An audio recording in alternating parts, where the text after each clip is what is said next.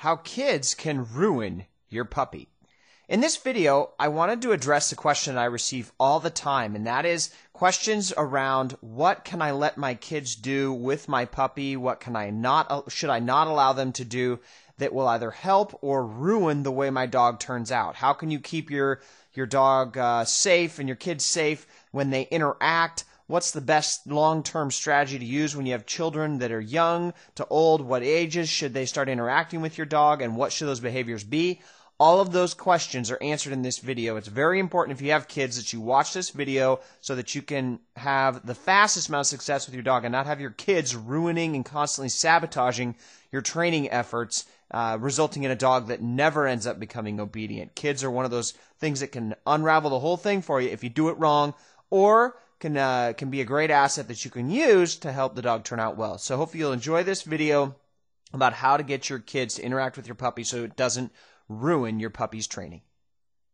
One of the questions that often comes up is when kids and puppies get together, trying to figure out what is appropriate and what is not. It really depends on the age of the child. Children under 10 years should probably be supervised anytime they're with the puppy, because the puppy might not be wanting to hurt or scare the children, but they've got those sharp little needle teeth and they've got sharp little fingernails, and they can end up hurting or scaring children without meaning to when they get really excited.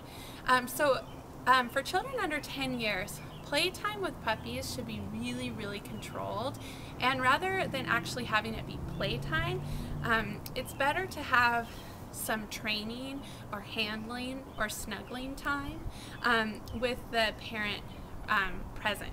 So you can put the puppy on a leash, hold his leash so he can't jump on the child, give the child some cookies, maybe the child can have the puppy sit and see if the puppy will lie down, and just kind of work through some of the puppy's tricks.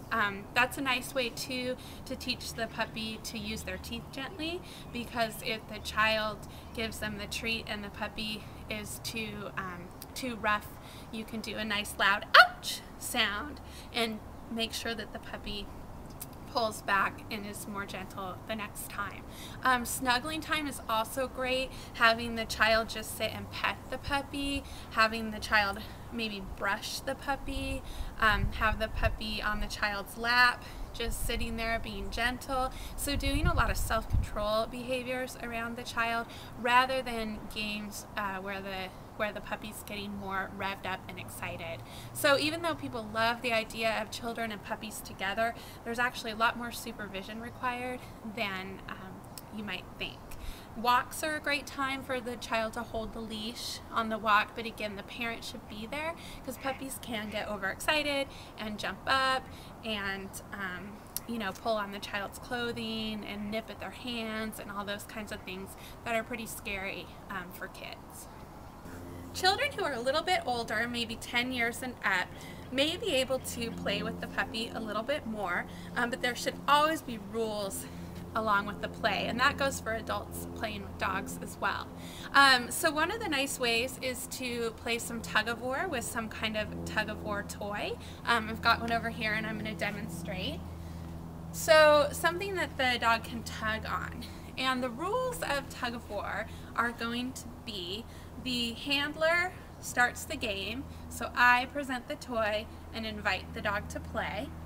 That the dog will drop the toy and show some self-control, maybe do an obedience command at various times throughout the game. Also, one of the most important ones: if the puppy's teeth touch my skin or my clothing, I say "too bad," and I turn my back, I walk away, I leave the dog alone, I let them know that they've ended the game because they haven't been careful about where they put their teeth. And any time that a puppy touches teeth to skin, whether it's a child or an adult, you want to immediately say "ouch!" As loud as you can, maybe even a little bit louder than that. Get the dog to let go, give them that feedback that they were too rough.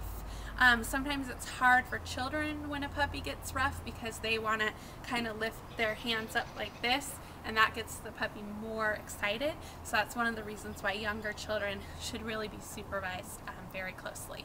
So I'm going to let Poe out, and Poe is not a puppy, but he understands the rules of tug of war, and I'm just going to do a brief demonstration of how to play tug of war with a dog.